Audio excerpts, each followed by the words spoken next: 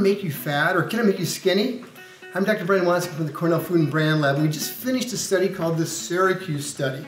What we did was we went into 240 households in Syracuse and we took pictures of everything in their kitchen, and we also weighed them too.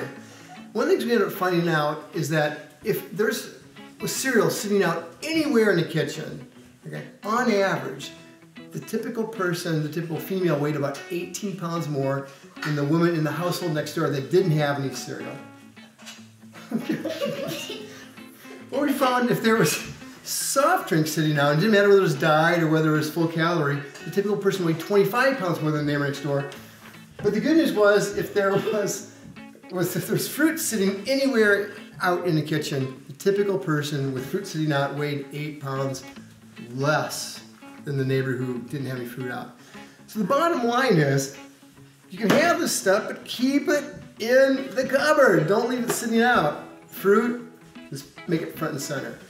So good luck rearranging your kitchen counters and I guess dancing in the kitchen also.